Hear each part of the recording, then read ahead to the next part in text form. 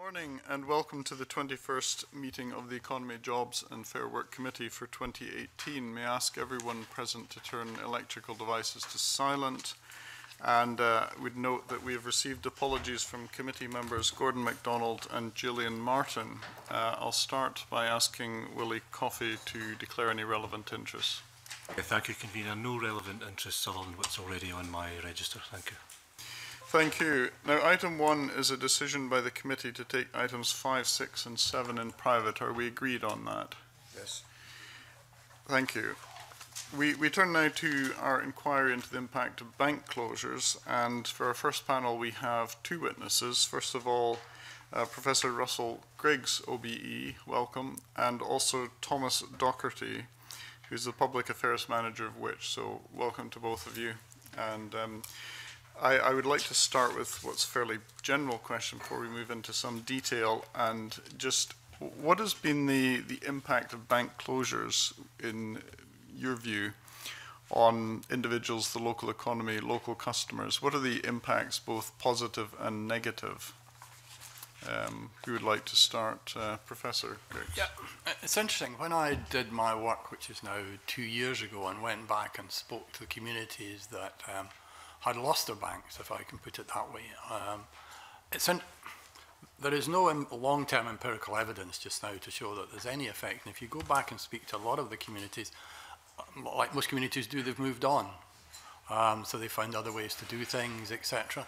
So while there was a heavy impact at the time, the communities, the businesses, etc., have found other ways of doing what they were going to do. So, and in fact, one of them, when I went to see them, said, you know, it's pointless having the discussion because we've all moved on now and we don't want to go back to where we were. So I think it probably has a short-term effect, but the evidence that I saw as I went round and visited probably 20 or 30 places across the whole of the UK looking on this is it settles down again and people go back to doing what they used to do, but just in a different way. And it's interesting, they don't tend to move banks. So I remember being, not in Scotland, but down in England, and I sat for an hour and a half and got lambasted by a group of customers about their bank, and I asked them at the end of it how many had changed. And they all said, oh, we're not changing. It's a really good bank. We like the bank. It's just this wasn't a particular thing we wanted them to do. And they had just found different ways of doing it. And have you set out the detailed findings regarding this somewhere? Yep, you can read my 1 year on review, the Access to Banking Protocol. You can find it on the UK Finance website. So your view is that there are immediate impacts, but no long-term impacts? Not from the evidence I have seen to date. Thomas Docherty, do you share that view?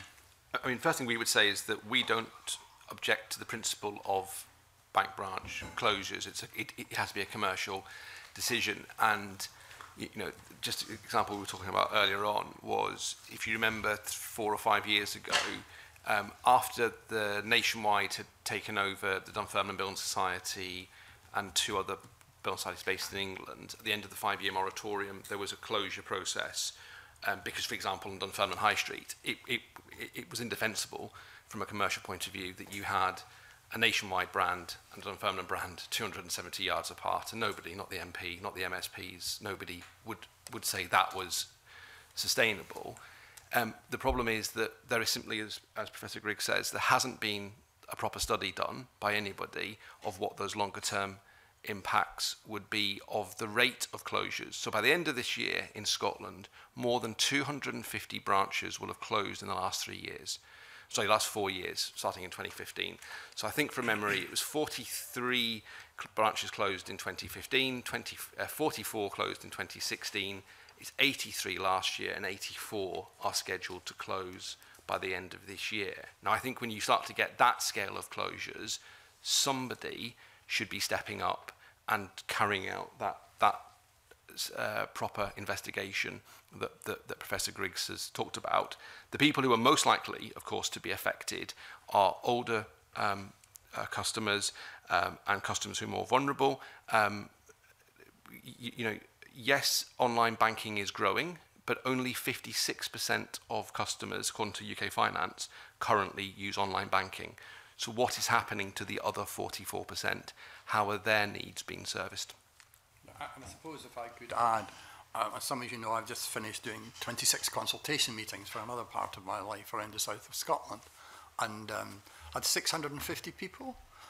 The issue of bank branch closures didn't come up at all across all the 26 meetings, other than in one place, I think it was Melrose. One of the people in the audience asked if the building was going to be free to be used for something else once it had been closed. So the communities that we went round didn't raise any issues at all. What were those meetings about? This is about the new Economic Development Agency for the south of Scotland and what business can do and what the issues were that business were having at the time across the whole of the south of Scotland. So I mean, it was wide open for anybody to say anything.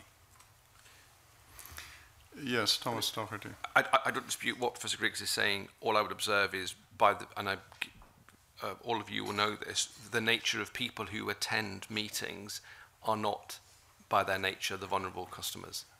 And I think that's the problem with anecdotal-based decision-making. There needs to be that robust evidence gathered. And would you say there's an impression amongst people that it makes no difference what they say, whether the banks close their branches or not, and therefore why would they raise the subject? Probably, yeah. Thank you. I'll turn to Dean Lockhart now. Thank you, Convener, and good morning to our guests. I'd like to move on to a question about the alternatives available to banks and how suitable and how viable they are. We've heard from different witnesses about the services available from the post office, mobile banking units, credit unions, building societies. I'd like to get your views on how those alternatives might plug the gap where bank branch closures have happened in a local community. And in your answer, if you could talk perhaps about the different demographics affected, so retail, the elderly, and possibly small business. If I could start with the post office? Sure. I think the challenge with the post office is the post office in itself is so diverse. So you've got everything from normal post offices to little branches in Nisa and places like that, and that is the challenge.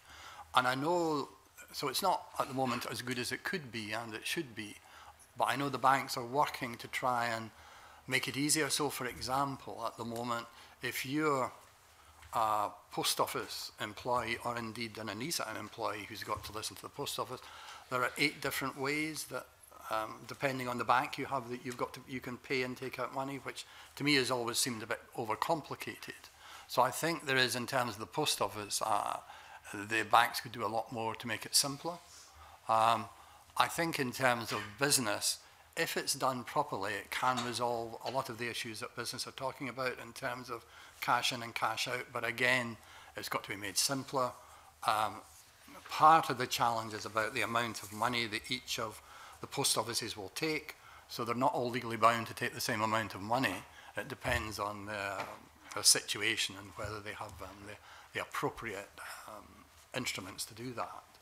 In terms of the other mobiles, I have a mobile in my own community. I live in Sanker down in Dumfries and Galloway. So we have one branch that's open 4 days a week now, and they're all bank come in a mobile van every week. And it seems to work quite well for those that want to use it.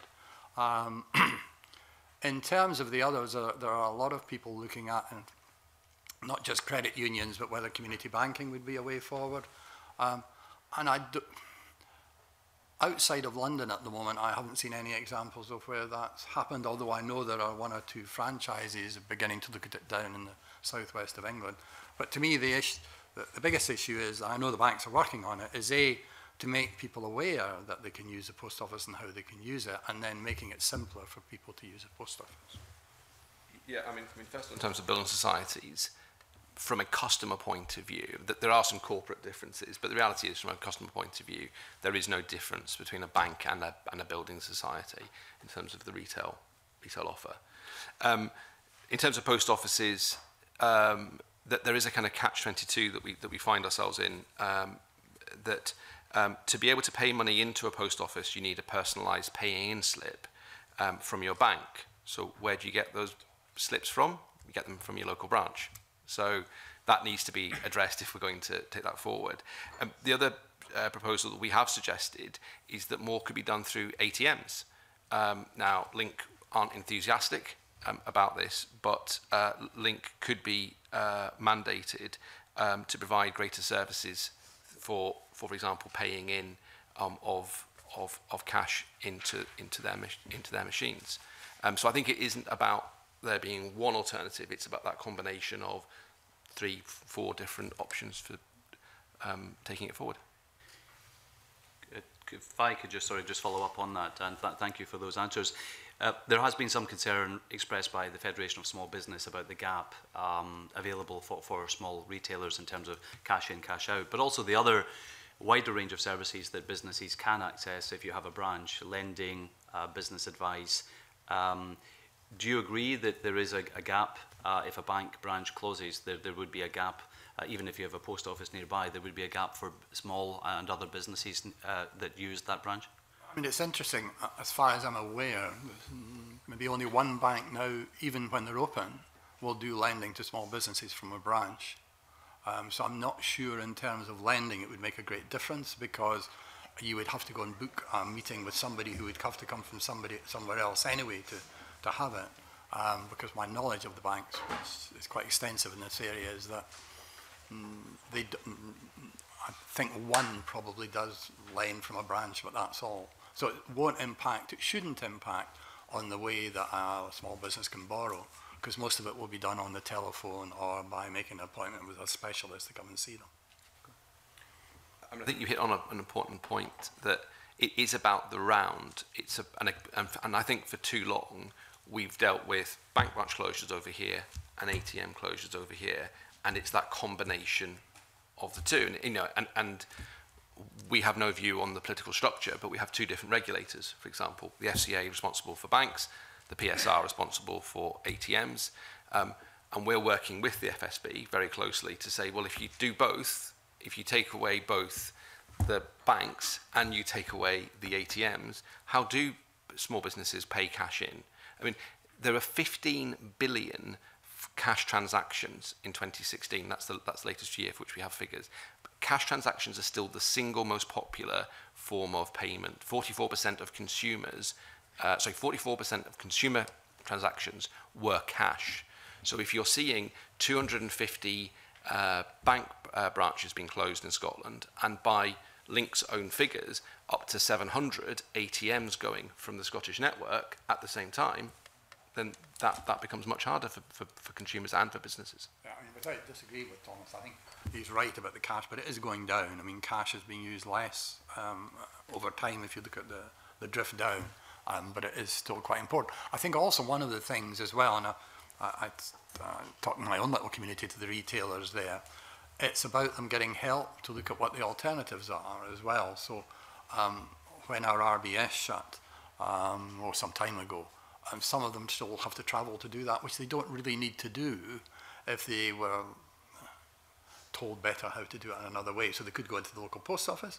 As you know, we have a post office in Sankar, so they could go in there.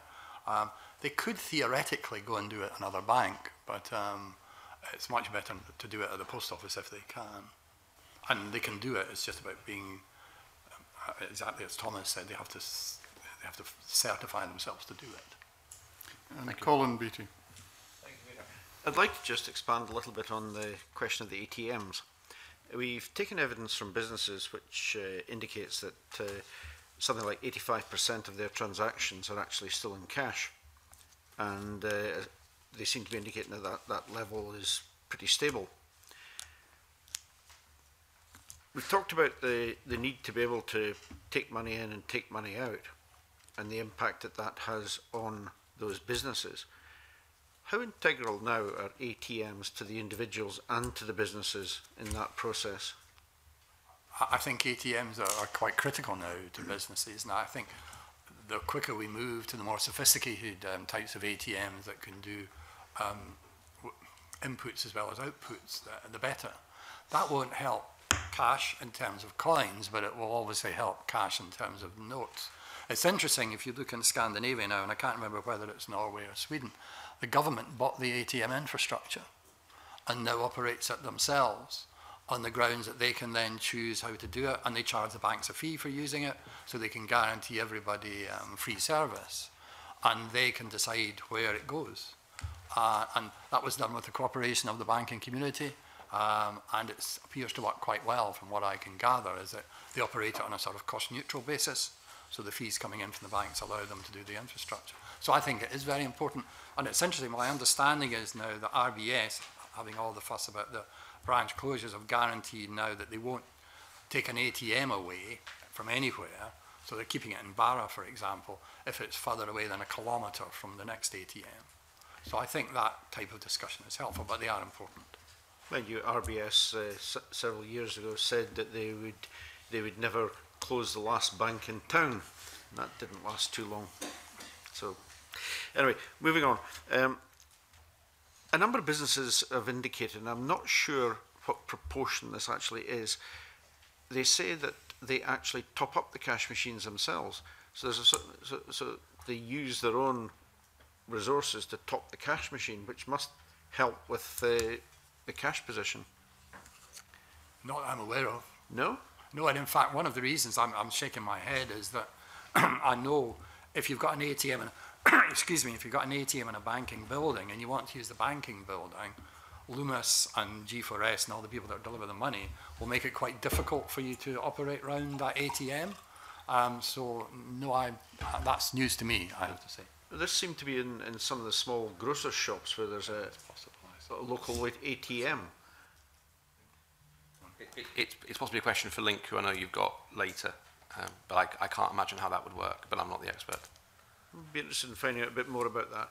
But given the fact that you've talked about ATMs closing and so on, how do we protect vulnerable customers in this whole picture? I mean, we're talking about remote ATMs closing down, presumably because there's not the volume of use or whatever, but the customers using it, nevertheless, are probably the most vulnerable in our society. And it seems to me that the ATMs are actually withdrawing into an urban environment more than a rural environment, and you know, we seem to be getting this gap in the population. As I say, you know, Convener, we've been very clear that we would like to see an end to an approach where there is frankly a silo between the FCA and the PSR, and it needs to be seen as a round. It's the bank branches and the ATMs need to be taken as a pair. So I think there are probably three things we would want to see. A really robust piece of work done that actually says what is that long-term impact of the closure, particularly on vulnerable customers. And the other thing I would say is that, you know, we're very clear it's not just rural ATMs and branches that are at risk. It's also in financially challenged urban areas where quite often those branches have come out, and that obviously cash is particularly important. But I thought there was a system there where there was more compensation given to keeping ATMs open in those areas. There's a very specific criteria for very rural areas, but that's not. I mean, look, part of the problem, as you will hear from Link when they give evidence, is Link have been unable to tell us which of the cash machines in which of the ATMs in Scotland or indeed across the UK are at risk. And you know, I mean, look, my local Asda has 3 cash points side by side, all operated by the same bank. No one would object to one of those 3 coming out, but that's probably not what we're talking about. What we're talking about is rural cash points and those in the more deprived areas. So we're very clear that it's not a rural versus urban, it's financially challenged areas are the ones more likely to come out. So the first thing is there needs to be a robust piece of work. Secondly, the PSR needs to now be challenging Link about the impact of its decisions, and the PSR has refused so far, has been unwilling to challenge Link on its decision to cut the payments from that it receives. And thirdly, the FCA needs to do more, because you know, there isn't much point. You know, we have the 2015 Access to Banking Protocol, which says that there should be consultation with communities before banks shut. That hasn't really led to any change of decisions, and I think that I don't need to tell people around this table that people have that communities lose confidence in consultations if they think it's simply a process that is going through and no changes will come at the end of that. So those are the 3 things that we think need to take place now. And if we go back to your question on on the rural areas, I mean, that was specifically the reason, if I recall correctly, is why, whichever Scandinavian country it was, bought their infrastructure, is so that the government could control where it was. And as I said, it was done in the with the cooperation of the banks. So they removed the challenge of, because the challenge, is, Thomas knows, is the infrastructure isn't owned by one person, it's owned by a multitude of people, all who can make different decisions. And if you look at the 2006 task force, which was chaired by John McFall, who at the time was chair of the Treasury, Select Committee, it specifically highlighted the need for low-income areas to access free-to-use cash points. I would argue, that is more important even in 2018 than it was in 2006, and that's at risk now. As I say, Link's own figures, there's a huge variation on how many cash points are at risk. KPMG, who are Link's advisors, said it could be up to 18%. Link's own figures, let's use that, is 11%, up to 11% of cash points could be going as a result of this. That is 700 cash points in Scotland. That is 9 to 10 per constituency in Scotland. I suspect if you had to go around your constituencies and start picking the 9 or 10 that you thought should go or would go, it'd be interesting to see which ones would be at risk. I think a figure was given of 44% of bank customers don't use online banking. Correct, sir, yeah. So we can surmise that a proportion of these at least will be in the more vulnerable bracket. Absolutely. What would how does the withdrawal of the ATM then affect them? If they can't, if they're not doing online banking, presumably some of them at least will be able to cope with an ATM, although frankly, as you get older, it becomes more difficult to deal with even the basic technology. Go on. I was going to say, I think if you look at how the banks look at how branches will go in the future, the ones that will remain, it's interesting enough, they will go back to becoming much more advice centres than anything else. And I think one of the things they've looked at is as you go through this process of how people are now interacting with finance and using it, it tells you that in the end, what people want most of is advice of somewhere to go for help. Not necessarily to do a transaction, because you can do the transaction on the ATM and a lot of the sophisticated ones. So I think the nature of branches will change anyway. And if you look at some of the models that they've put across the UK of what those new branches look like, they're very interesting, and go back to be places where you go for advice rather than to do transactions. And I guess that's where the type of people that Thomas was talking about have the biggest challenge, which is an advice rather than transactions. Yeah, I mean, we don't have Scottish-specific figures because they're obviously come from UK sources, but there are 2.7 million consumers at UK level who rely overwhelmingly on cash. So we can obviously do a rough calculation of what that would be in Scotland, and I suspect actually it's probably a disproportionate number. Those are the people who are going to be most affected by any reduction in this combination of bank branches and ATMs. There are three reasons why people predominantly prefer banking in person to online banking. Convenience, which frankly I think many of the banks are doing their best to try and take away, but it's connectivity and it's confidence. So connectivity. If you don't have broadband or you don't have access to your own computer, then you can't do online banking. Professor Griggs talked about apps and so on. Well, that's great if you've got a smartphone, but many of your constituents, the people who are most financially excluded, don't have smartphones. So they can't do online banking, they can't use apps. And then the third is confidence. And frankly, debacles like the TSB over the last couple of weeks will have done nothing to let the TSB get more of its customers to switch to online banking. So it is a combination. 44% of people aren't using online banking, as you said, Mr. Beattie. Some of that is because of convenience, some of that is because of connectivity, and some of that is because they just don't have confidence in the system. And I would say gently, I don't think it's just an older people's issue.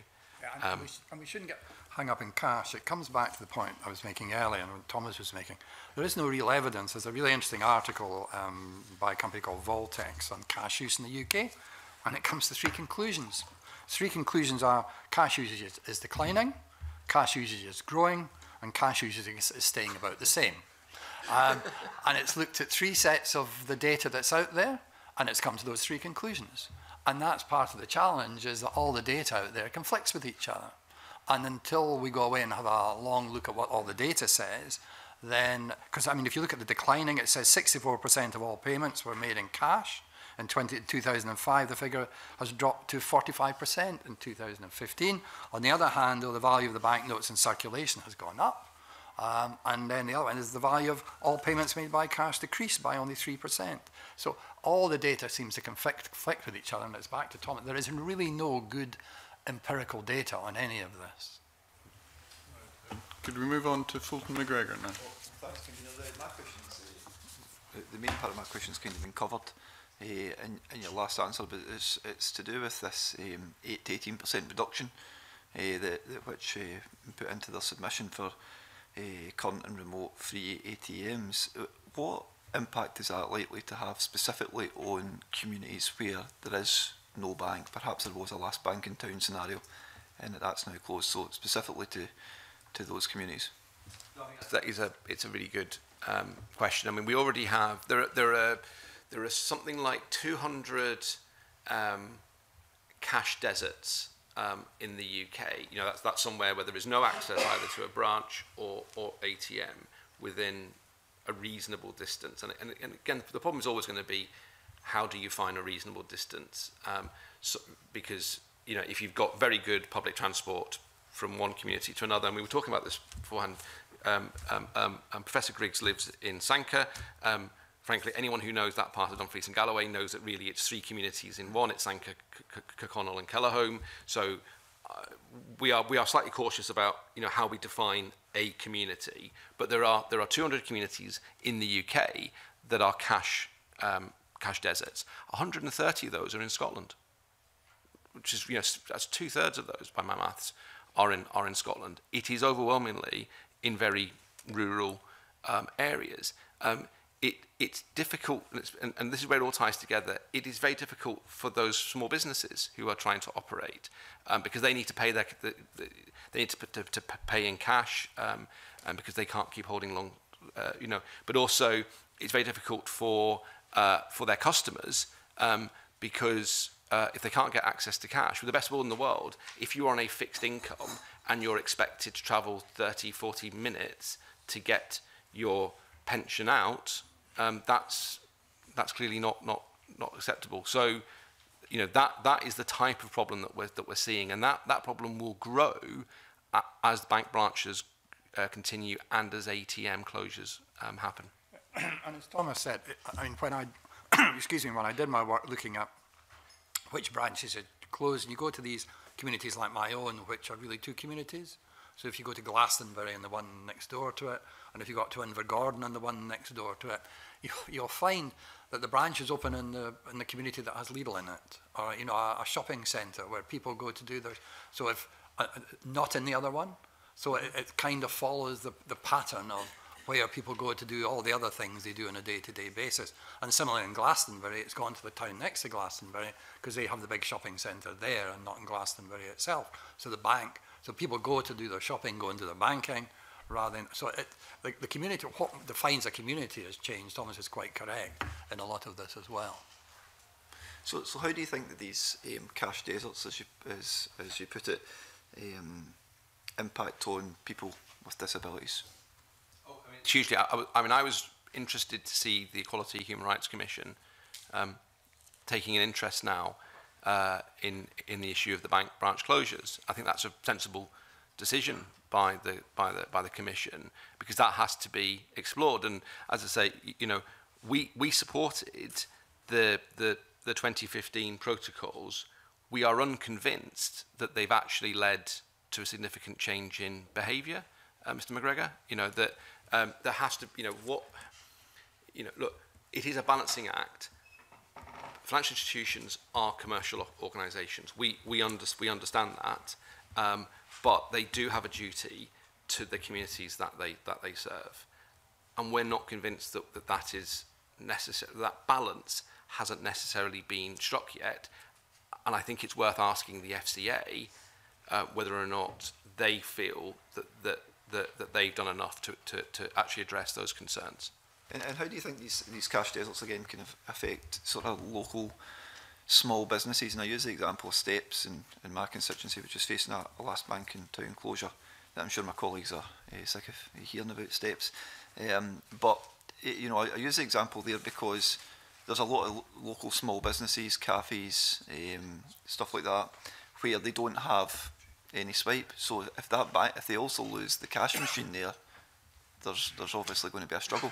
No, I mean, we did a survey in May 2018 of consumers specifically in Scotland, and 1 in 7 people said that the loss of, and I stress it's the combination, I don't want to single out just ATMs, but a combination, that loss of free access to cash would leave 1 in 7 consumers across Scotland as a whole unable or finding it much harder to be able to pay for services, to pay for shopping and so on.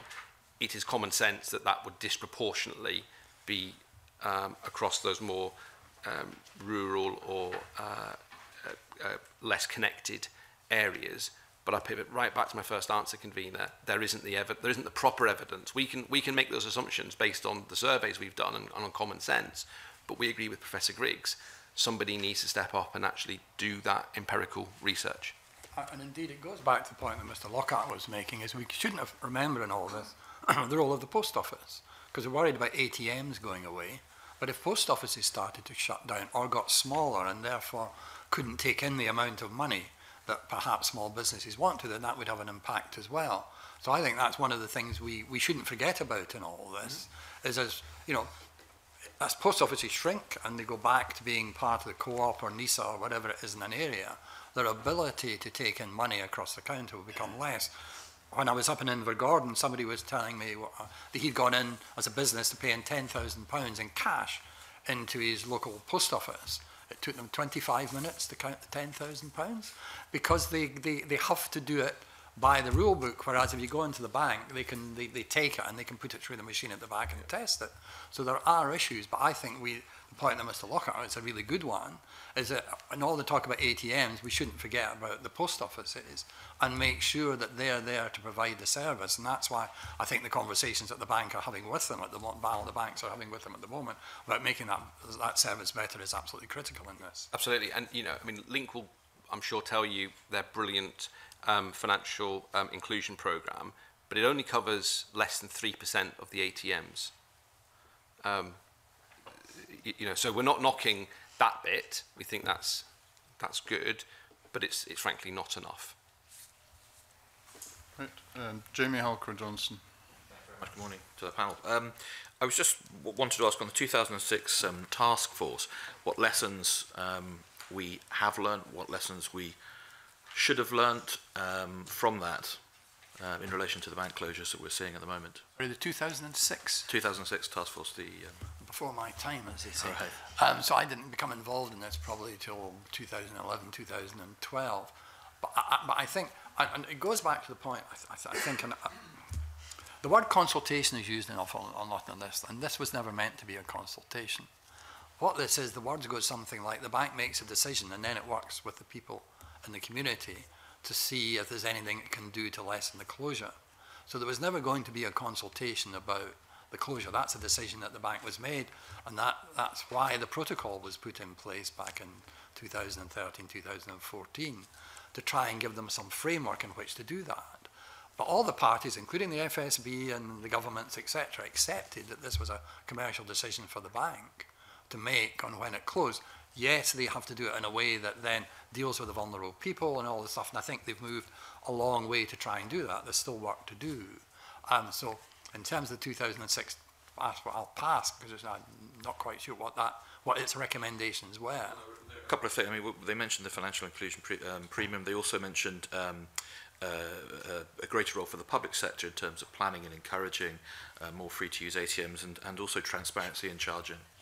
Yeah. So I don't know if that. Yeah, that's what you're in mind. I mean, yeah, to say this was the John McFall chaired task force. And I think, you know, it's actually worth just trying to remember why that came about. That came about because John chaired the Treasury Select Committee at Westminster, and there was a debate in the Commons where John and the Economic Secretary at the time, I think was Ivan Lewis, both said, look, actually, and this is where the kind of irony is, there are lots of people trying to do investigations. There are lots of people trying to do studies. Let's bring actually everybody together. So they involved, there were consumer organisations, the financial institutions took part, the Treasury, I think, the Treasury Select Committee and others all took part, and they came up with these, it's about 20 pages, and it's a really useful, and it's still, as I say, it is still relevant today, because some of those central recommendations around the need for low-income areas to be guaranteed free-to-use access, is actually even more relevant, I would argue, given the current closure of banks. That ATMs in those remote areas, go back to Mr. Beattie's point, absolutely needed to be guaranteed, and our argument is that there has to be more than just 3% of the total number of ATMs in the system, and that financial inclusion is at the heart of the debate about access to cash. So my short answer after all that, Mr. Hackler-Johnson, is that it is even more relevant today than it was even in 2006 when it was written. It is. I think where we need to move on to, though, on that is, and it goes back, this isn't just about going and looking at the evidence, which we need to do, but it's also looking at it much more holistically.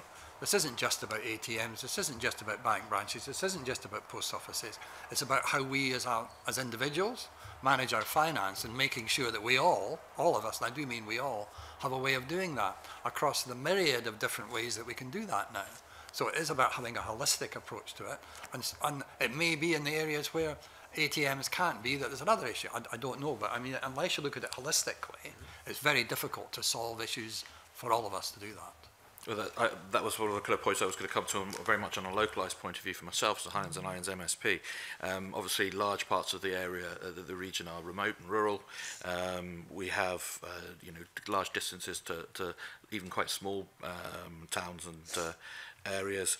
A lot of the local businesses are very reliant on cash, local stores and the like, high areas of isolation, low wage economy in parts, and of course, as been mentioned, real issues in terms of broadband. So if you give us a kind of idea of some of the particular issues that those remote rural communities face, and also as individuals, the impact on individuals within them, perhaps the more vulnerable and older people as well. Do you want to start? I mean, actually, can I say, particularly not just on rural areas, but on some other areas as well, one of the issues that we have been talking to FSB about is the impact on tourism of not having cash available, particularly where you don't have good connectivity. And I think that, for what it's worth, we think that's an area within the Scottish economy that needs to be looked at. If, frankly, we've got tourists who can't get money out, then it becomes clearly more difficult for them to spend money and to support our Scottish economy. So that should be something that probably particularly affects the rural Scotland. You're absolutely right, Mr. Hackler-Johnson, though. I mean, connectivity is so crucial, both in terms of digital connectivity and also in terms of, I guess, physical connectivity, being able to access. So, again, if I use that example at the other end of Scotland, in Dumfries and Galloway, if it is quite easy to get from Sanca to Connell to access the cash, then there frankly isn't a great problem. For those of your constituents who cannot make that journey for whatever reason easily, and that's where that's where that real problem comes about. So I think it is digital and it's physical connectivity, and as Professor Griggs says, it has to be taken as a round. This is probably more of a question for Link when we speak to them later, but the additional kind of costs and barriers for rural remote ATMs, I mean, I imagine things like security and obviously being able to refill, but are there other areas, issues that you know of? I think, I can only speak for us, we have struggled to get information. I say we have been very clear, which have been unable to get from Link information as to which of the 3,400 cash machines, these are the free-to-use cash machines in Scotland, are at risk.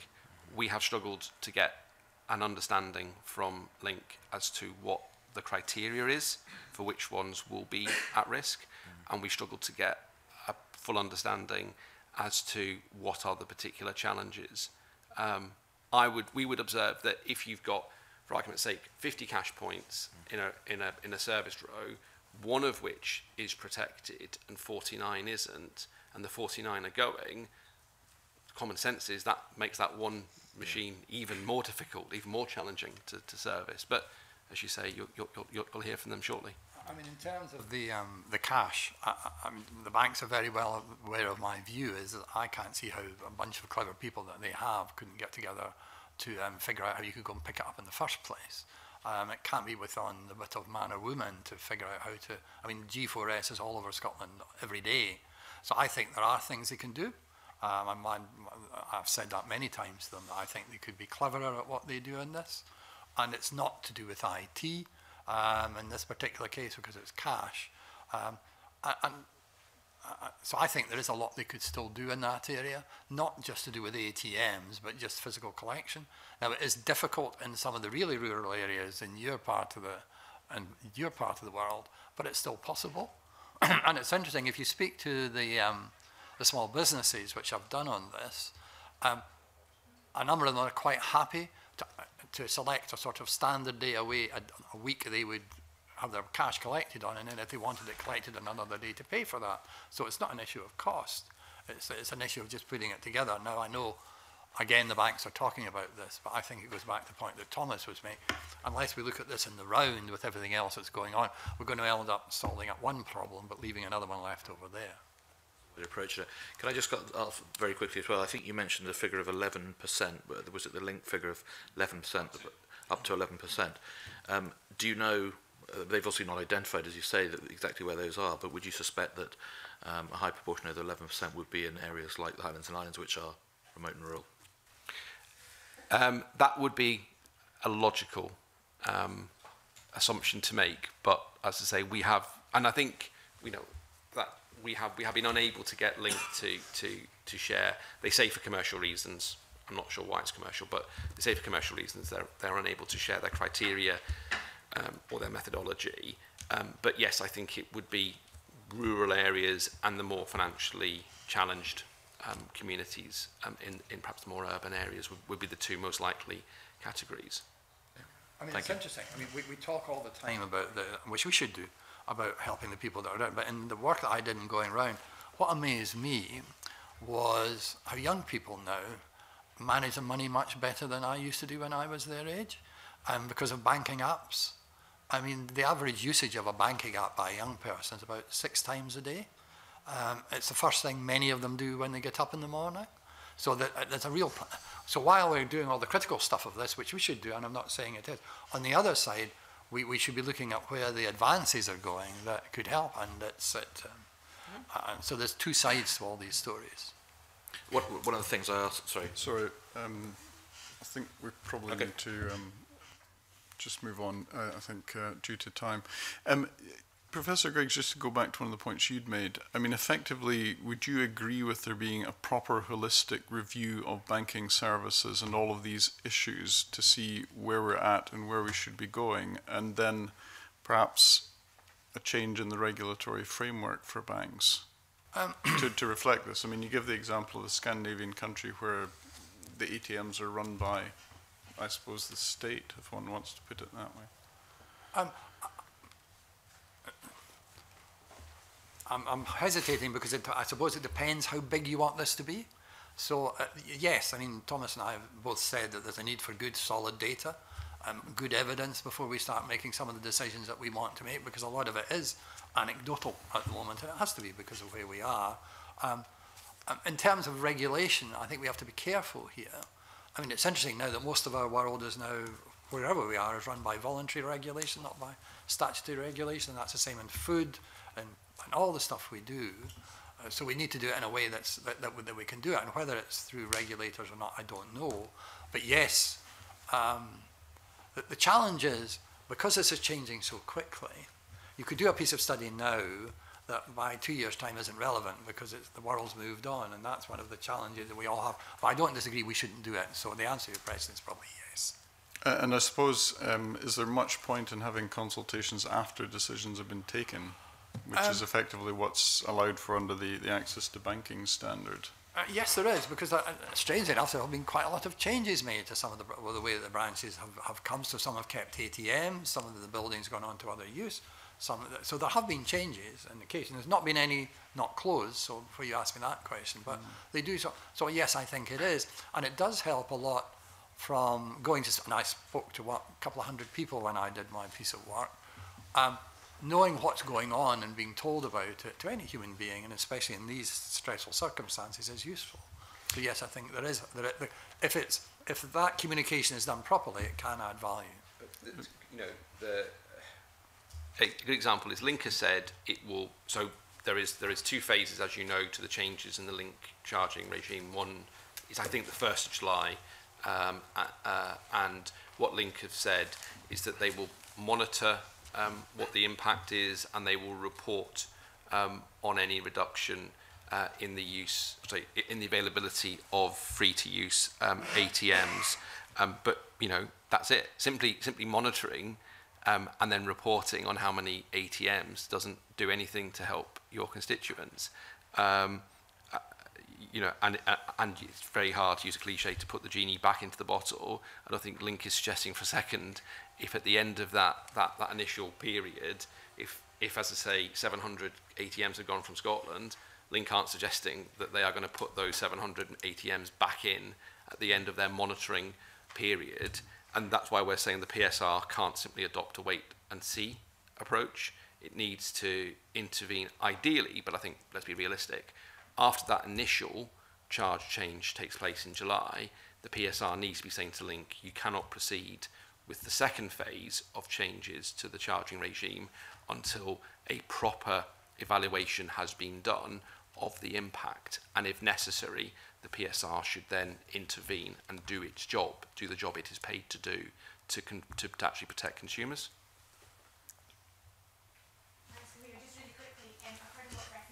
For better data and some proper research, but you haven't yet said what agency you think is responsible for that, who's best placed to do that. And secondly, there's a lot of discussion about the possibility of legislating to prevent the last bank in town leaving. Is it possible that rather than legislating to do that for banks, we should be looking now to do that for post offices, if post offices are so critical to the future of towns?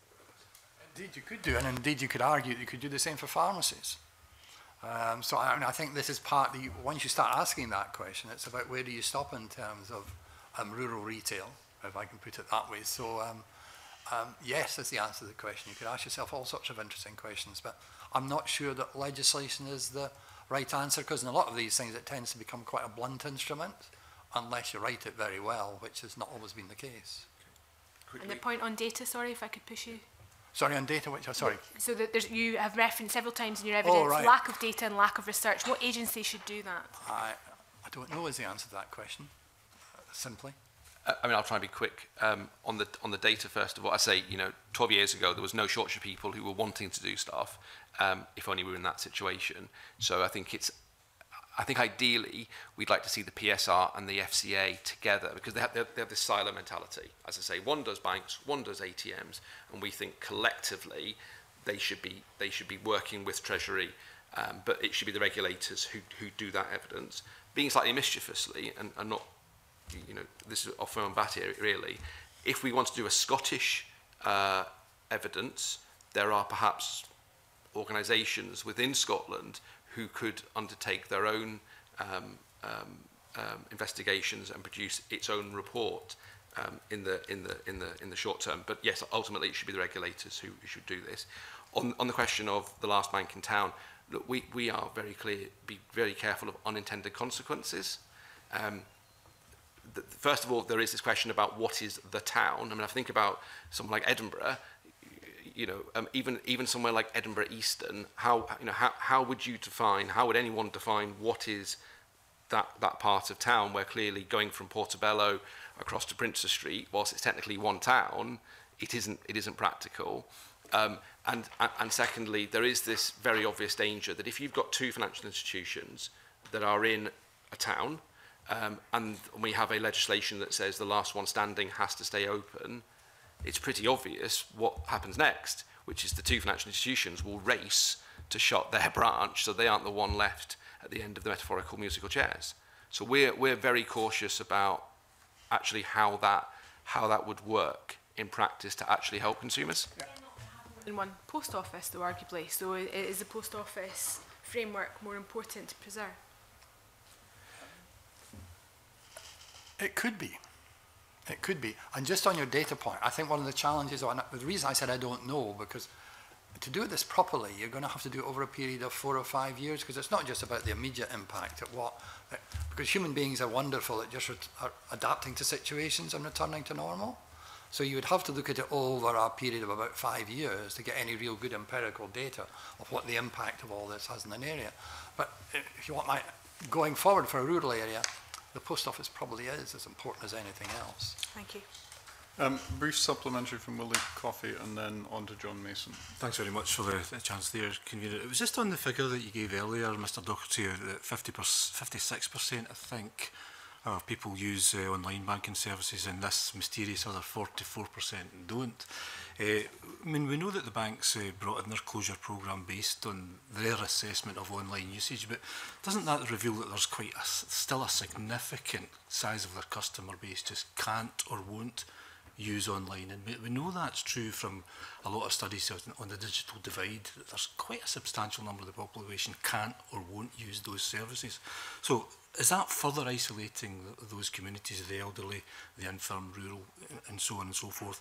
And does that not really point to use of cash within that segment of society actually going up? Because if they're not using online, they must be using cash services or post office services on an increasing basis. And obviously, I'm be more than happy to source the actual data if that's helpful, Convener. But it would be helpful. Also, if either of you wish to write in about any issues you've not had an opportunity to cover fully due to the time limitations here, that would be very welcome. Absolutely. From the committee's point of view. But obviously, this was UK Finance produced that figure, and obviously, within that 44% that isn't, I mean, you know, obviously we make an assumption that all 56 are only using online, but of course it is more complicated than that. But even if we pretend that all 56 are just doing online, for the remaining 44, there is a breakdown obviously. So some people are using telephone banking. Some people are, as you say, using predominantly cash. The figure I saw, and again we'll source the exact figure, was 2.7 million people across the United Kingdom. So as I say, I would hazard a guess we're talking about 300,000 Scots, if we're seeing the similar patterns as elsewhere, are overwhelmingly cash, and they are in rural areas, and they are financially excluded people. And I think that the challenge is, Willie, that the data is so confusing that you can argue it either way. And I think that's part of the problem, as we both said, that if you, and that's why the Voltex one I thought was hilarious when it sort of came to 3 different conclusions. But if you look at the data in 3 different ways, and I think that's part of the challenge, is that the data is, each of the bank will have its own data. It's difficult to put all that together. And then if you look at other data outside of that, it's that the data in this area is not good, if I could put it that way. Yeah. Thank you. John Mason. Thanks, Convener. On the access to banking standard, I'm really wondering, is it working? Is it fit for purpose? Does it need to be changed or improved? I mean, the obvious one, we've already had this, that the customers and others have to be notified of a closure, but they are not consulted in a closure. Whereas other parts of society, there would generally be consultation before a decision's made. Now, I know that in many businesses, they might have pretty well made up their mind before they consult, but at least legally, they would have to consult before a decision is made, whereas with the banks, it seems to be the other way around. Do you think we need to change that? No, I don't. I think the challenge is with each branch, the consultation would have to be different. It's very difficult to do that. But I think if you go back to where the standard was, no consultation was decided by all parties in this, including the business associations, everybody, some 3 or 4 years ago. And therefore, when I went into writing the new standard, it was on the assumption that there would be no consultation.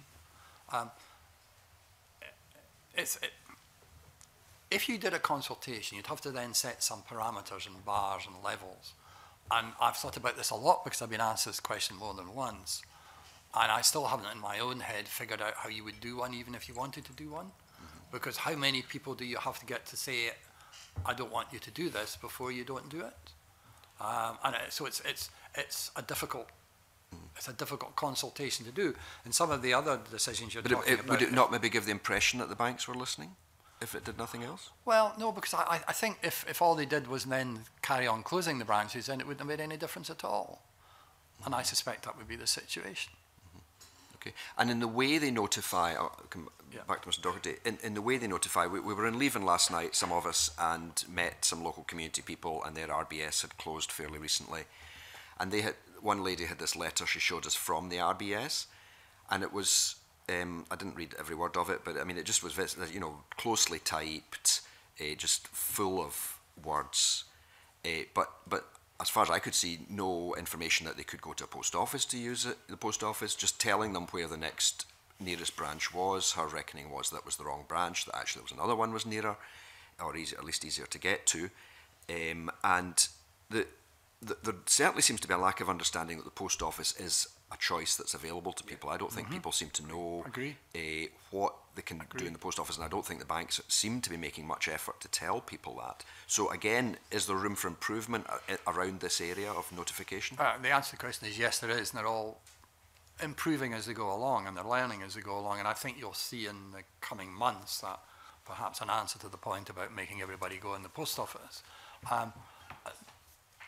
They all do an impact assessment, so they do have the data, which I've pressed them harder and harder and harder to just give everything they've got to the consumer, because the consumer is an intelligent human being and does read it.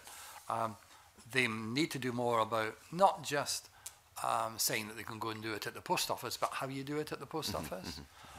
So yes, there is a lot more they can do, but the Lending Standards Board, who now oversee this standard, have already started their work on going to each bank to evaluating how they're doing against the standard, and I know will issue a summary report later this year on their opinion on how that's going. But so there is now a compliance officer in an inverted commas Lending Standards Board that's going around with each of the banks, going through the standard and seeing how they're doing against it.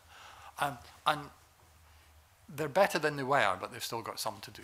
Okay, thank you. Mr. Docherty? I mean, I think what I would say first of all is we have sympathy with individual banks in that it's a natural tendency to compare a change to a dental service or a GP service consultation with change to a bank. And an individual bank is not a public service, isn't publicly funded in that way. But as a round, there is definitely a public duty on financial institutions to be able to provide consumers with free access to cash and to banking services. It isn't just about getting money in and out, it's all the other things that we talk about. And our view is that there, frankly, at the moment, there isn't enough of a robust consultation going on. And rather than point the fingers at any one individual bank who happens to be going through the process at the moment, I bring it back to the regulators. We think that the FCA, in terms of banks, and the FCA and the PSR together in terms of access to cash, should be reviewing that consultation process, and we would argue doing more. Mr. Mason. I'll leave it at that. Thanks. And finally, I think that covers the questions for now. So thank you very much. As I said, if you wish to write in to fill out some of your answers, then please do so. Thank you very much for coming in today to the committee. I'll suspend the session for a changeover of witnesses.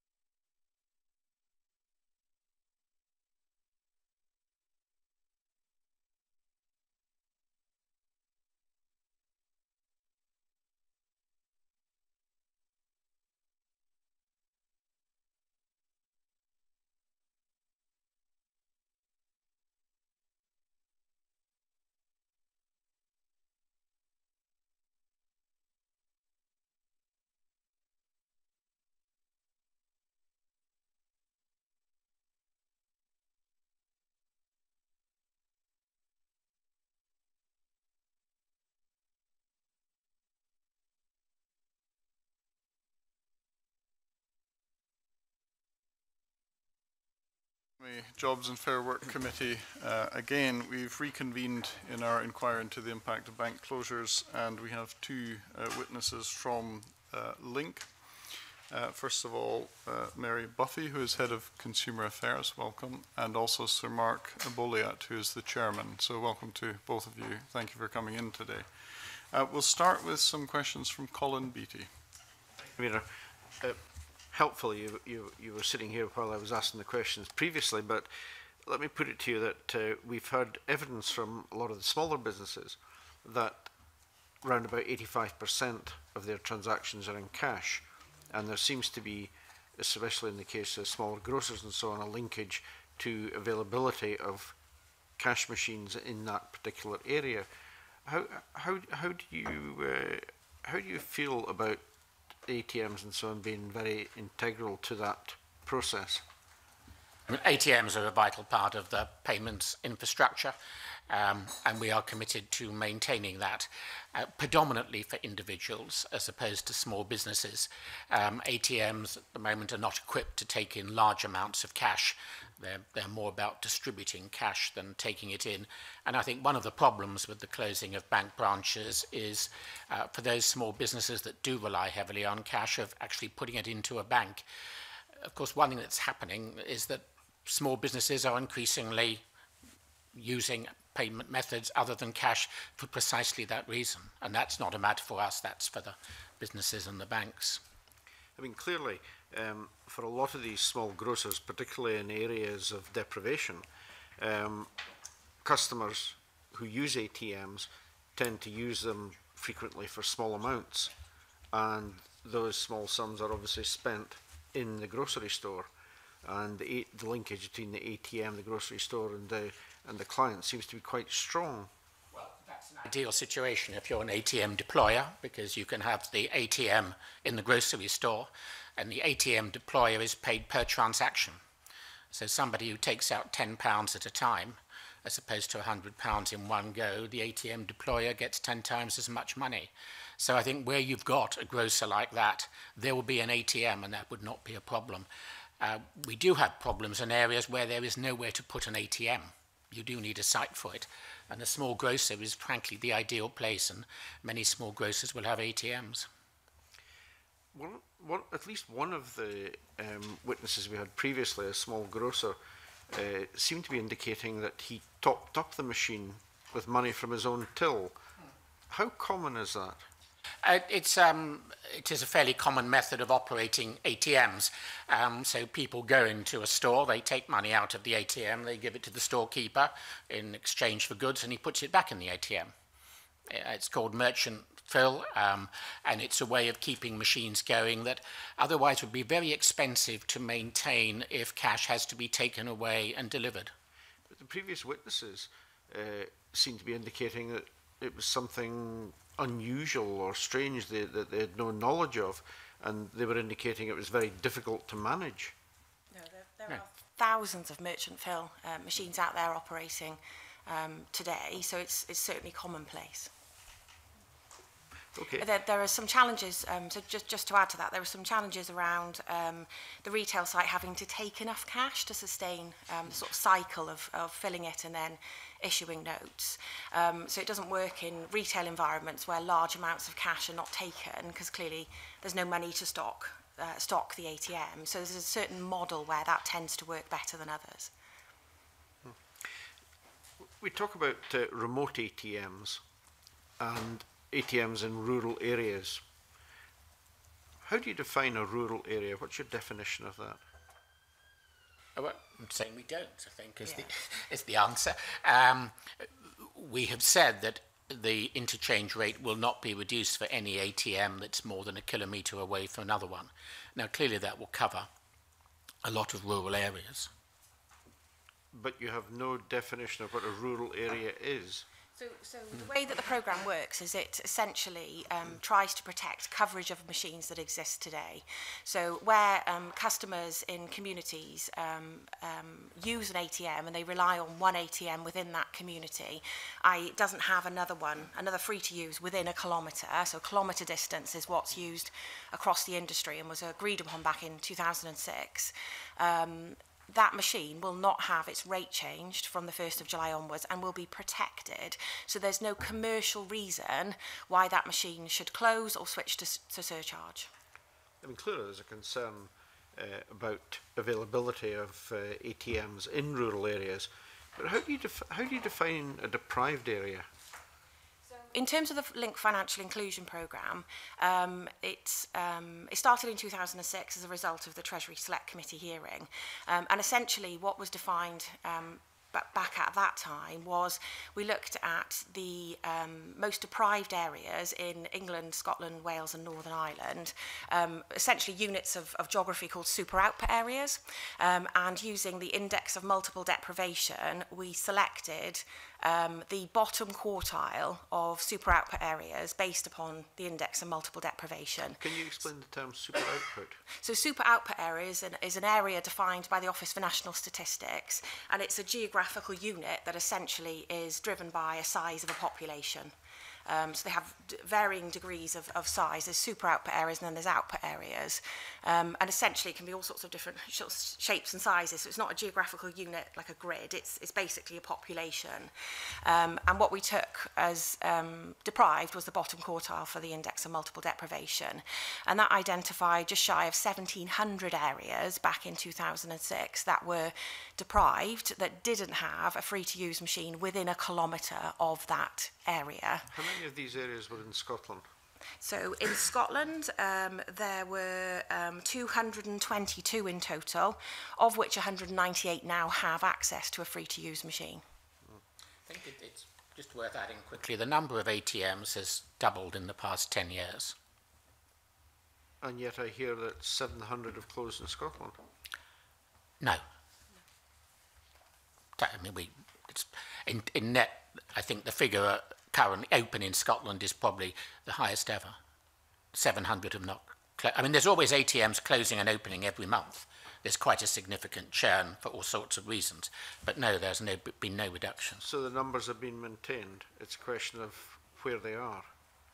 Yes, is that your at its opinion? highest level. So at the moment there are almost 6,400 machines in Scotland, of which 5,400 are free. Well, I suppose one concern really is with the banks closing on the high streets, ATMs appear to be an integral part of the solution for customers where these banks have gone. And particularly with vulnerable customers who have difficulty accessing banking services, the ATM becomes very much a cash line, a lifeline for them. To what extent do you take that into account? Does that come into your calculations? First of all, we don't run any ATMs. I mean, you may have got the impression from the last session that we run ATMs. We don't. We manage the network. So it is up to banks and independent ATM deployers as to where to put ATMs. But generally, I think the banks themselves will want to have an ATM if they're closing a branch, and ATM deployers, independent companies, will see a market opportunity. So you're saying that you don't actually have input into opening or closing ATMs? So we don't run any ATMs, we run the network. But as Mary has explained, we have a financial inclusion programme that is designed to put in ATMs that could not otherwise be justified. And that is agreed with the banks? Yes, absolutely. The banks are very supportive of it. The banks want a widespread network of ATMs, as we do. So how internally do you, I mean, is it simply a bank will advise you that they're going to close their ATM in a particular area? Is there a process for that? They may do. I mean, the banks on the whole haven't been closing ATMs. What they've been doing is selling their ATM estates to the independent companies. So they're selling them to companies that charge for them? No. Generally? No. I mean, the banks pay a fee to the ATM companies every time there's a transaction. So it's not to be, the ATM deployers may charge, but that would not be a consequence of the banks outsourcing their ATMs. What proportion of the ATMs are now with independent suppliers?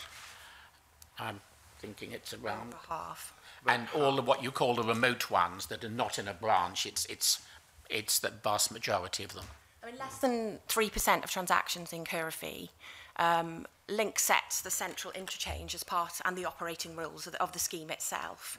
The actual siting, as Mark has said, the decision to whether to install a machine, where to install it, what to pay the retailer, all of that is not visible to Link. It is essentially an individual commercial arrangement between the operator himself or herself and the retailer.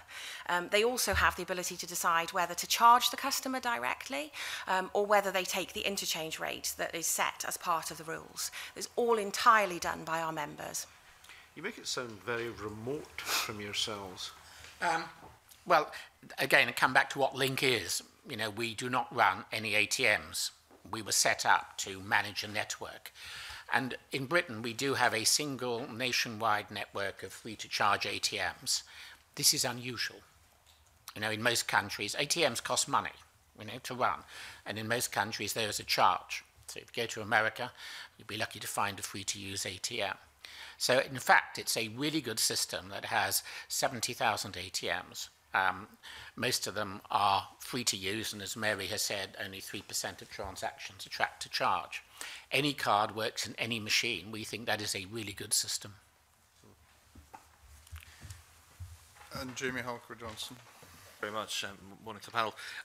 You mentioned about deposits, and you said largely not available at the moment to do deposits through your ATMs.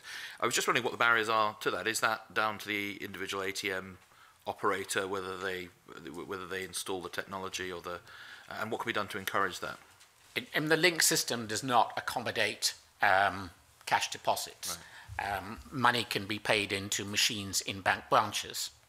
So, as I've said at the beginning, I think there is clearly a problem with small businesses that want to pay in large amounts of cash. So that would only be available if it was a bank ATM? Or if all of the banks wanted to do that, they could ask us to do it, but they haven't. Is it? Sorry. I was just going to say, effectively, what happens today is there's multifunction ATMs which will take deposits of cash and notes and cheques.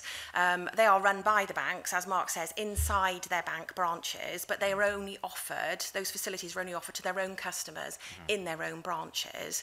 If our members wanted Link to build a facility to have a central infrastructure to support deposits reciprocally, we would be open to doing that for our members. Then I take it that would be a security issue.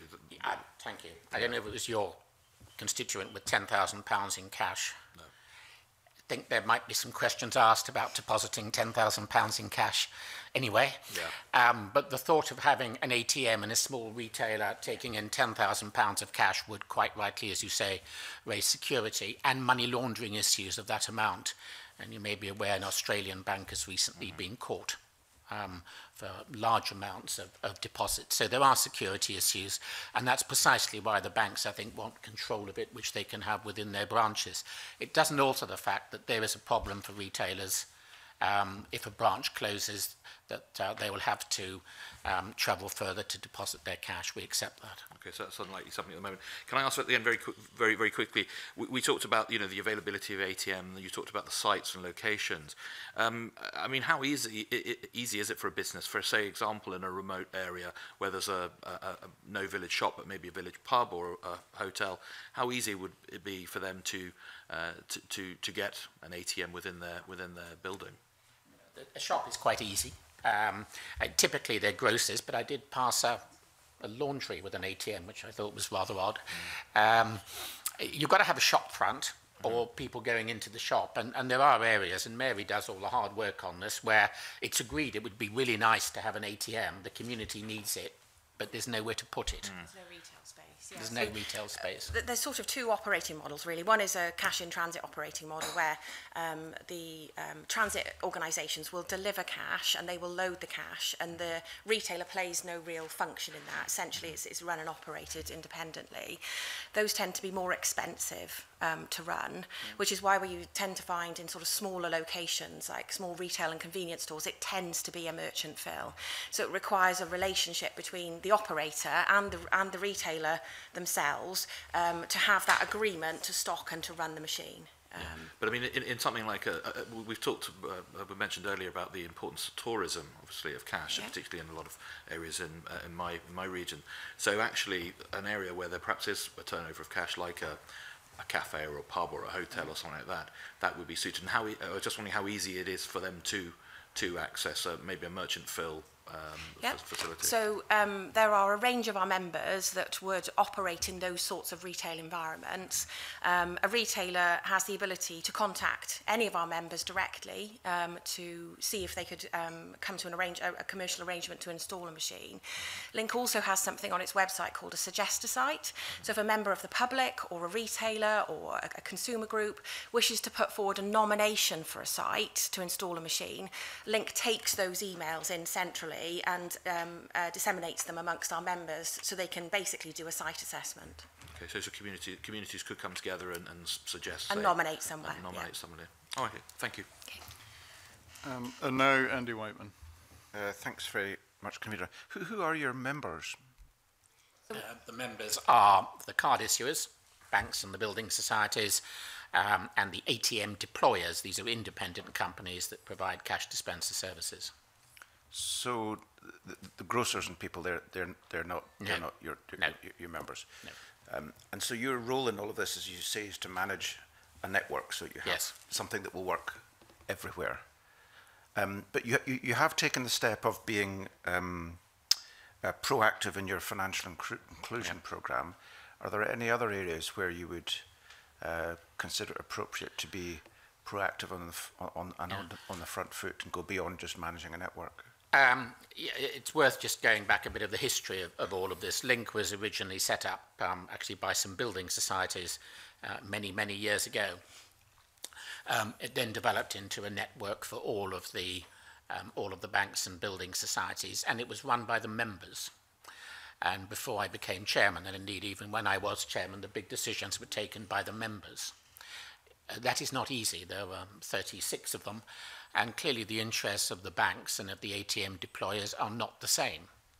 I mean, this is about a commercial transaction of how much is paid by one party to another, and they spent a lot of time trying to get agreement and couldn't. Now, fortunately, thanks to the Bank of England, which required that we had effectively independent governance, the responsibility for the key decisions was taken by the board of Link. So the board, which will consist entirely of independent members, we have 2 bank members who have actually recently resigned, we now take the decisions as the board, and we clearly have a public interest remit. We are not publicly owned, but we have a public interest remit. And hence, not only have we run the financial inclusion program well before I was there, which Mary has explained, we have expanded it. And that was our initiative, not forced on us by anybody else. Before we took the decision on interchange to have a higher premium, we would increase the premium from 10 pence to 30 pence. We have recently initiated an access to cash review, and the details will be announced shortly, because we do need to understand the implications of the declining use in cash.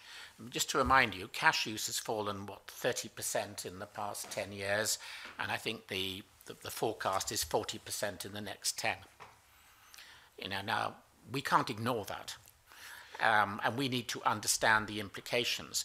What we want to achieve is the continued wide geographical spread of ATMs, but the number clearly will fall.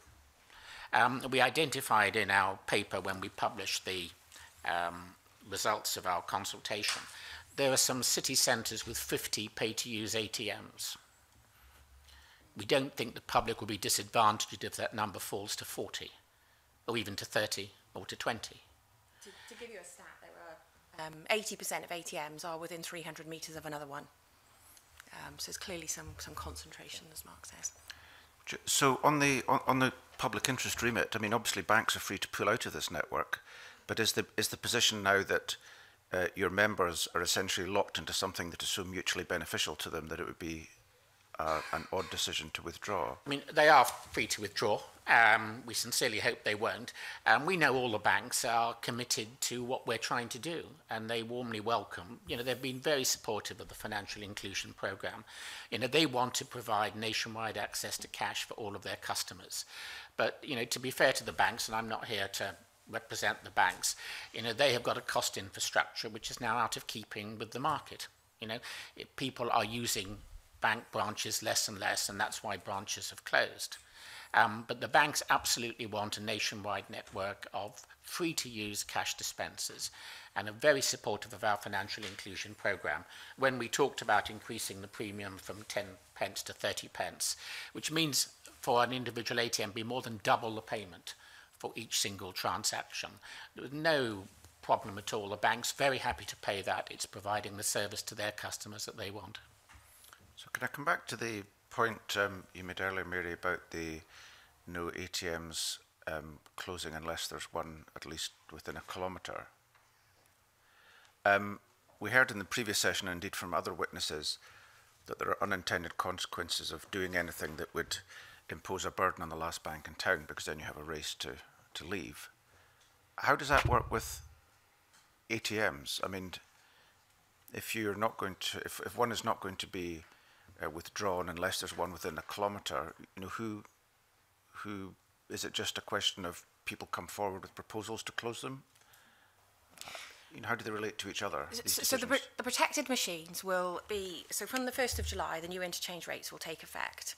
And at that point in time, we will identify all free-to-use machines that don't have another one within a kilometre, and those machines will be protected. Their rates will remain the same, and so there's no commercial reason why a member should pull out. What the Link Board has said in its announcement in January is that it will do whatever it takes to protect those machines. So that is why we've introduced a tripling of the subsidy to help to support those machines that consumers rely on as a single machine within a kilometre. And it's that commitment that the board has made. Yeah. Okay. As a result of what we have decided, there is no case for closing any ATM that is a kilometre or more away from another one. And that was clearly came from Link early on. It wasn't forced on us. That's what we and the members wanted. However, this is not the only factor. You know, the demand is falling all of the time. And you know, if ATMs close, it will be because of falling demand that make them uneconomic. But even then, with those protected ATMs, we will do whatever we need to do to maintain them being there. So yes, so what you're basically saying is with those, for those protected ATMs, there's nothing that's within the responsibility of Link that changes, and therefore there's not a case to close them. You've now gone on to say you'll do everything you can to make sure that even for other reasons they don't close. Yes. I mean, that I'm a bit surprised at that. Are you suggesting you'll step in, and what would you do? So Link does not deploy ATMs. Yep. But what the board has is the ability to take unlimited amounts of money from the members to fund and support protected machines remaining in situ for consumers' use. But how would that work? Do you just pay whatever the operator wants? Or? I'll give you an example. So the interchange rate won't change. Say you've got your remote ATM that is a kilometre, more than a kilometre away from another one. So as a result of what we're doing on the interchange rates generally, there is no justification for closing that machine. However, if the demand falls for other reasons, 5, 10, 20, 30%, then the ATM deployer might say, well, actually, we can't keep it open. Not because of the change in the interchange rate. Now, if you take away the commitment we had made, that ATM would have closed. But now, with the powers that we have got with the expanded financial inclusion programme, that ATM operator can talk to us and we can see whether a higher premium would be justified. Now, clearly there can be the same issue as your last branch in town. You know, we don't want ATM deployers trying to game the system, but we genuinely want to maintain those ATMs by providing an appropriate subsidy level. But there will come a point where what you can offer is disproportionate to the, you know, you wouldn't have a justification in offering a very, very substantial premium for a tiny number of cash transactions. Chief Executive says £1 million. Well, I think we might draw the line there. I think we're looking at something, frankly, to take us for the next few years. Okay. And that's why we've set up this Access to Cash Committee to help us beyond 3-4 years.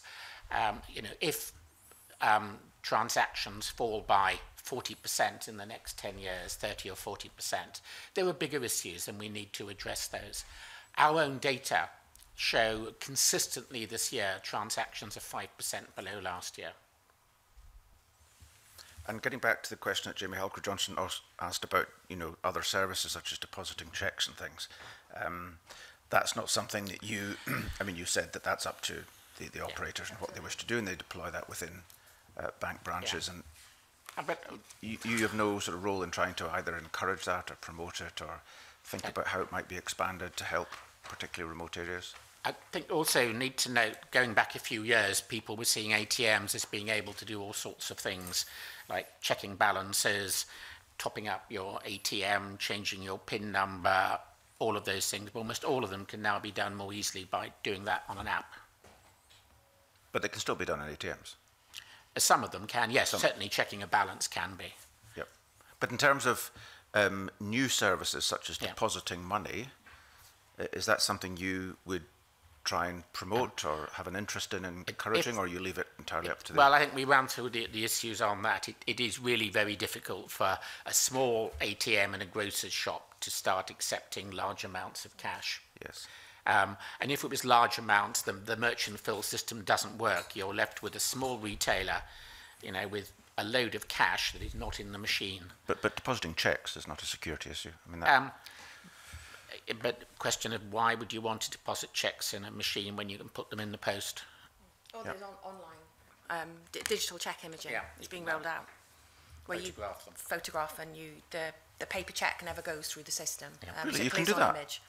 It's being launched by the Cheque and Credit Clearing Company. Yeah. Oh, it's not launched yet? I think it's in a phased rollout. Yes. I'm not sure exact dates, but yeah. Okay. I'm sure Cheque and Credit Clearing would be able to provide you with a lot more detail on that. Okay, thank you. A supplementary from Kezia Dugdale. Thanks. How long does your commitment not to close an ATM within 1 kilometre of another last for? So the commitment's been made, so there's been an announcement to bring interchange rates down year on year for the next 4 years, out to the end of 2020, and the protected status will remain in place for those machines for that period of time.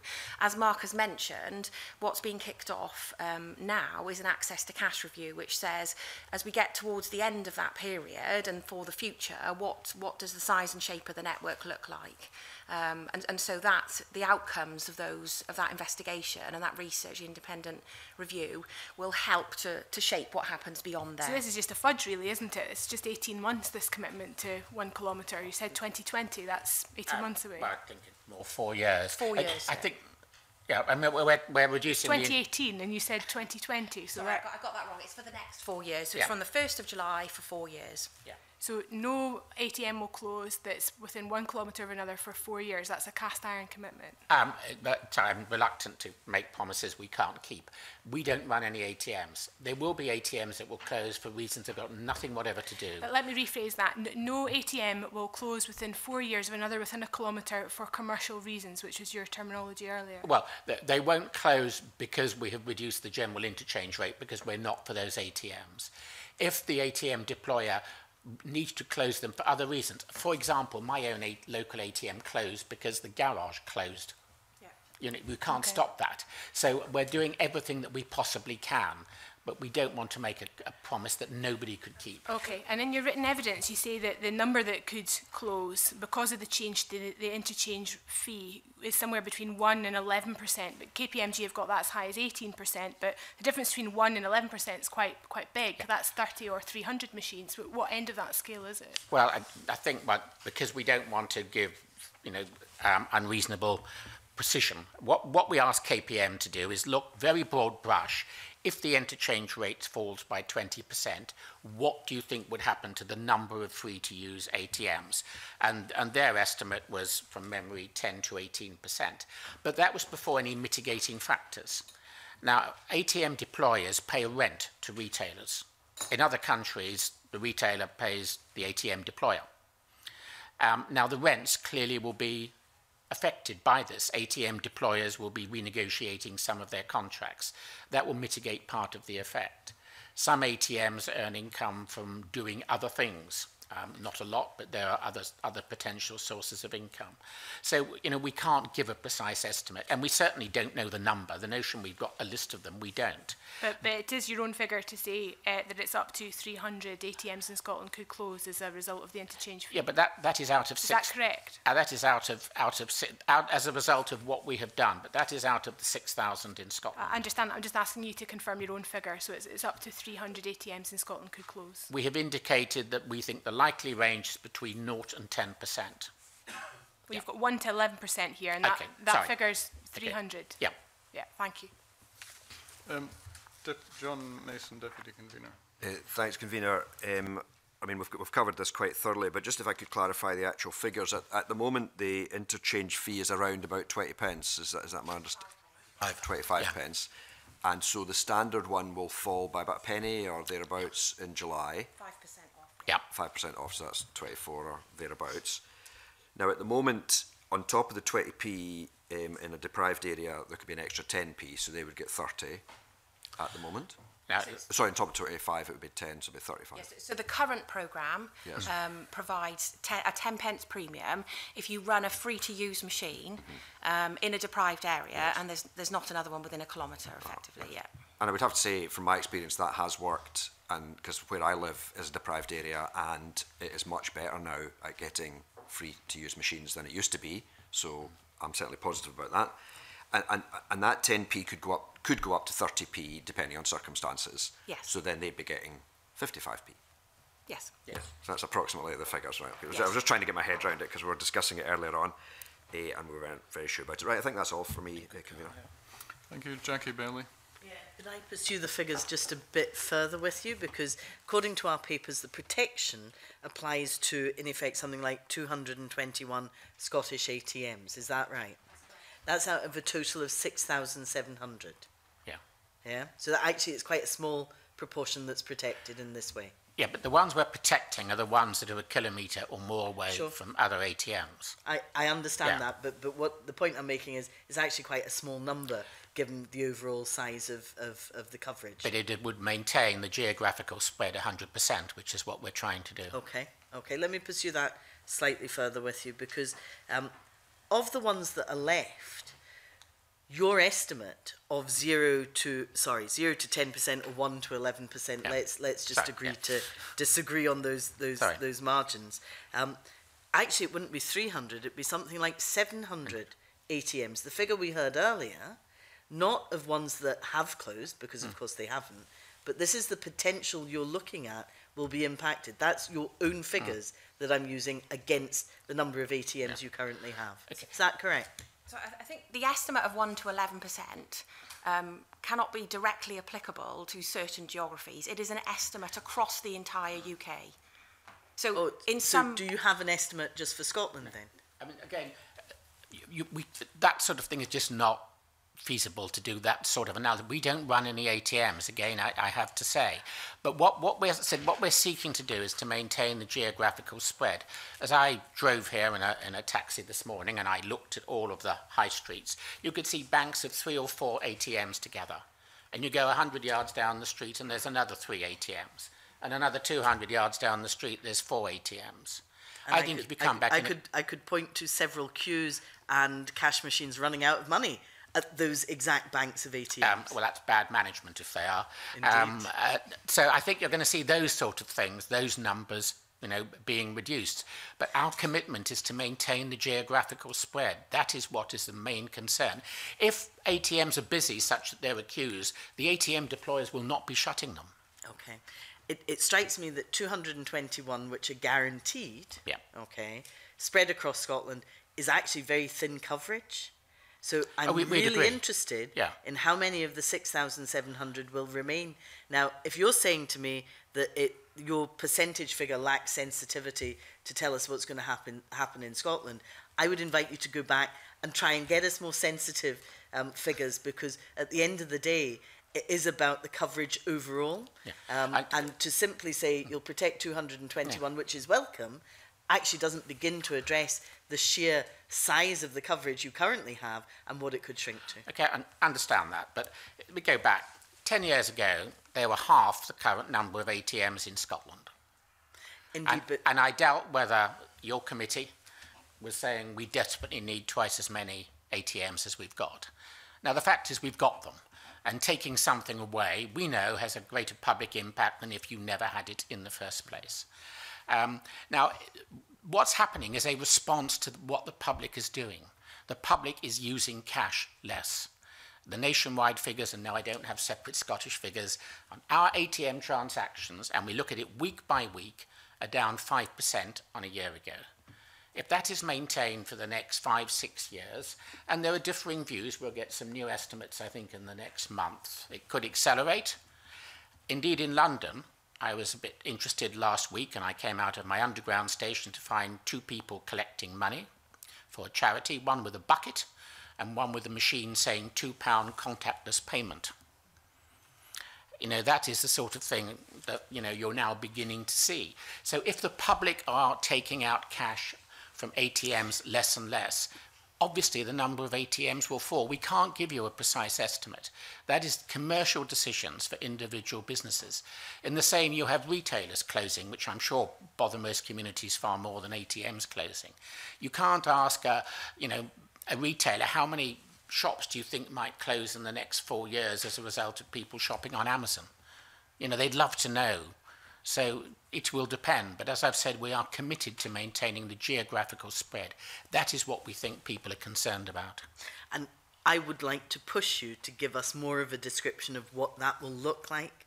Because again, to repeat the point, not to labour it, 221 out of 6,700 is what the guarantee is for. We want to know where the rest are going to go from. And let me just make the comment to you that in the last decade, we've seen the growth of ATMs. We've also seen the closure of hundreds of bank branches. Yeah. I suspect there's a correlation between the two. And for some communities, it's not just the last banking branch that's in, it's the last ATM that's in town. And we obviously want to protect that network, as I'm sure you do as well. Absolutely. Yeah. I'm just going to make a point on, so the 25 pence interchange rate is an average cost based on the entire network of 70,000 machines. So in crude terms, it's the number of transactions divided by, the cost divided by the number of transactions, essentially. Each commercial organisation that is a member of Link that deploys ATMs has their own operating model, their own set of individual costs, and their own way that they've set up their business. So take, for example, rent that's paid to retailers. In some circumstances, that would be zero, and in others, it could be as much as £20,000. We do not have visibility of that on a site-by-site basis. So to be able to strictly say to you, this is the list that will close, it is very challenging. I would accept a broad estimate. At the moment, you're giving me nothing other than UK-wide figures. You know, so I'm not looking for, on each individual high street, this is what it will be, but I do think you can go further than you've gone for us today. I mean, we'll have a look at it, but I don't think, you know, it is not easy. I think we'd stand by our 1 to 11% as a result of the reduction in interchange. The far bigger effect will be from reduced usage. Now, interestingly, if we had not done what we've done on interchange, if we had done absolutely nothing, you would have a greater rate of closure of ATMs. And because we had done nothing, we wouldn't be here being questioned by you. So paradoxically, by seeking to provide greater protection, we open ourselves up to public scrutiny, which we are delighted to do, incidentally. We are very happy to have this session or with anybody else, because what we want to do is exactly what you want to do. Excellent. So in that case, let's work together, and the more information you can provide us with, the better that will be. Thank you, Convener. Well, on that delighted note, we'll close this part of the session. Thank you very much to our 2 witnesses. Thank you for coming in. The next item on the committee agenda is the Late Payment of Commercial Debt Scotland Amendment Regulations 2018, or SSI 2018-160. In brief, these regulations amend the Late Payment of Commercial Debt Scotland Regulations 2002 that implemented the EU Directive on combating late payment in commercial transactions. The instrument clarifies that representative bodies are able to challenge in the Court of Session the use of certain grossly unfair terms or practices in or in relation to contracts to which the Late Payment of Commercial Debts Interest Act 1998 applies. The committee sought the views of stakeholders who responded to a consultation on the issues of late payment. The Federation of Small Businesses noted their support for the changes made by the instrument. We have also received comment from the Food and Drink Federation Scotland. Does any member have any substantive issues they wish to raise, or are they content that the instrument comes into force? I take it from that we're all agreed and content with these.